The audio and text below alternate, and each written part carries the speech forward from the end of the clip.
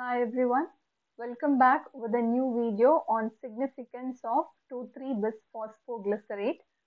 Now 2,3-bisphosphoglycerate has a role mainly in RBCs.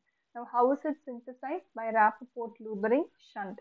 Now normally in glycolysis what happens? The intermediate 1,3-bisphosphoglycerate is converted to 3-phosphoglycerate in a substrate level phosphorylation step, that is it synthesizes ATP in this step. Now in RBCs what happens? 1,3-bisphosphoglycerate gets converted to 2,3-bisphosphoglycerate by an enzyme 2,3-bisphosphoglycerate mutase. Now the same enzyme has a phosphatase activity which is 2,3-bisphosphoglycerate phosphatase, which again which degrades the 2,3-bisphosphoglycerate to 3-phosphoglycerate, and the glycolysis can continue. Now, in RBCs alone, there is a special role for this 2,3-bisphosphoglycerate. So that is why during glycolysis, 2,3-bisphosphoglycerate is formed by an intermediate of glycolysis. Now, in this shunt mechanism, there is no ATP synthesized. Okay, there is no ATP synthesized. Now, what is this action of 2,3-bisphosphoglycerate?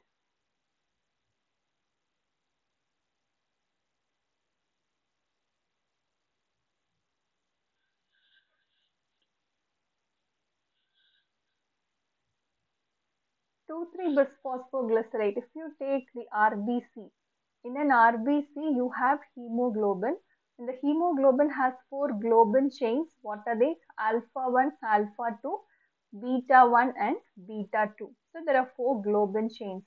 Now in the beta 1 and beta 2 chains form a shallow cleft in a deoxygenated hemoglobin. In a deoxygenated hemoglobin, a shallow cleft is formed between beta 1 and beta 2 globin chains, which are formed by the cationic sites of the amino acids histidine 2, valine 1, lysine 82 and histidine 143. So look at the cationic sites here, as well as in the other beta 2 chain also, the histidine 2, valine 1 and lysine 82 and histidine 143. These have cationic sites. These cationic sites form a shallow cleft between them in a deoxygenated hemoglobin. In oxygenated hemoglobin, what happens? The cleft is very narrow. The cleft is narrow. Now, because the cationic sites are not that prominent. Now, in this cleft, which is formed between the globin chains, the 2,3-bisphosphoglycerate can accommodate. So the 2,3-bisphosphoglycerate is a negative allosteric modifier, right? It's a negative, it has negative charge in them. So this negative charge gets accommodated in the cleft between the globin chains by electrostatic interactions. By electrostatic interactions. In case of oxygenated hemoglobin, what happens? The cleft is very narrow. So 2,3-bisphosphoglycerate cannot accommodate itself in the oxygenated hemoglobin.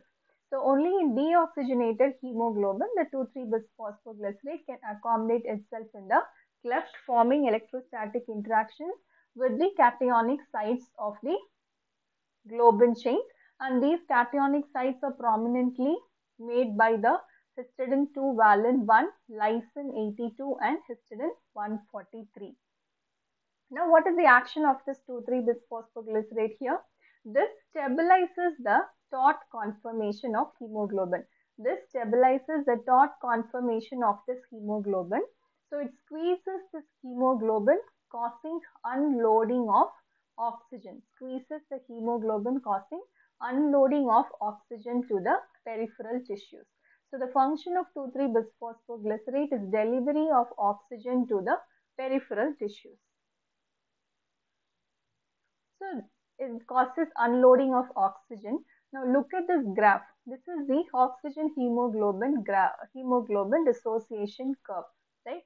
So whenever the 2,3-bisphosphoglycerate is zero, if at all the 2,3-bisphosphoglycerate content in your RBC is zero, what happens?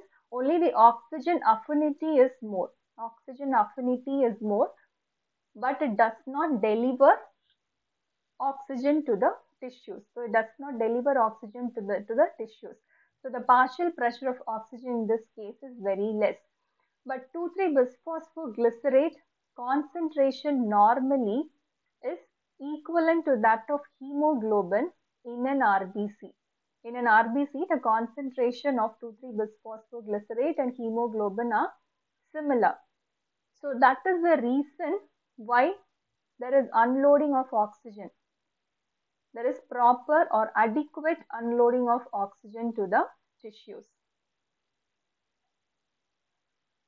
Right? So because the concentration of 2,3-bisphosphoglycerate is equivalent to that of the hemoglobin. So if the concentration of 2,3-bisphosphoglycerate is even more, the curve can shift to the right. The curve shifts to the right. So if it is even more, in what all conditions can the 2,3-bisphosphoglycerate can be more? In conditions like high altitude, as a compensatory mechanism in high altitude, or chronic hypoxia, yes, chronic hypoxia or chronic anemia. So in these cases, as a compensatory mechanism, the 2,3-bisphosphoglycerate content can be elevated. So what does it do? It actually causes more unloading of oxygen to the tissues, more unloading of oxygen to the tissues, which is very much necessary in these conditions, right? So that is the function of 2,3-bisphosphoglycerate. Now, what is the role of 2,3-bisphosphoglycerate in a transfused blood? Okay, in a transfused blood. So, blood is stored in acid citrate dextrose. What happens? There is decrease in 2,3-bisphosphoglycerate. So, in a stored blood, the 2,3-bisphosphoglycerate content decreases. Now, when you transfuse this stored blood to a patient, what happens?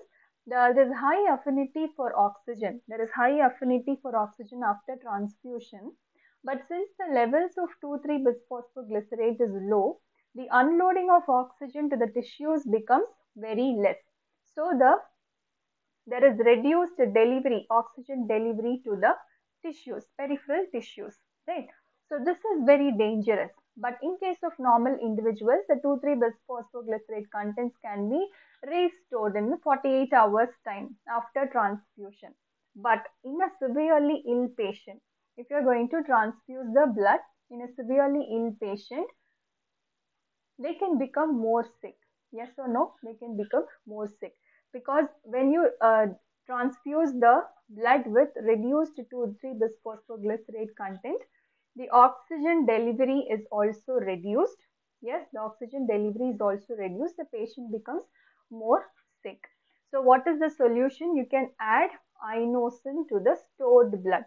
So to the stored blood, you can add inosine. So what is the use of adding inosine? Inosine has ribose content in it. This ribose can get phosphorylated. Yes, it can get phosphorylated and can enter hexose monophosphate shunt pathway. As it enters hexose monophosphate shunt pathway, it can form a glucose 6-phosphate. And what happens? It forms intermediates of glycolysis. The intermediate of glycolysis can form 2,3-BPG.